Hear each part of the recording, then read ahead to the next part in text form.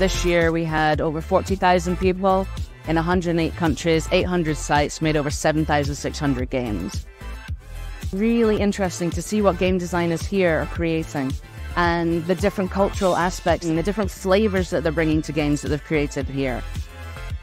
We've met with the Dubai government to talk about doing jams here, which is really amazing, to amplify voices, to give this skill set to people. We always say, like the game industry, a lot of us are neurodivergent. The world didn't fit us, so we literally made our own world, and this is the game design. Dubai has a big potential to become a cultural hub and gaming hub in the MENA region in general. It's great to see how the region is rapidly developing. And every time I come to Dubai or Abu Dhabi, I see a big progress. We're looking for new investment opportunities here, and we also had a number of meetings with our portfolio companies who also came here, and with our investors, with our LPs who also attended the event.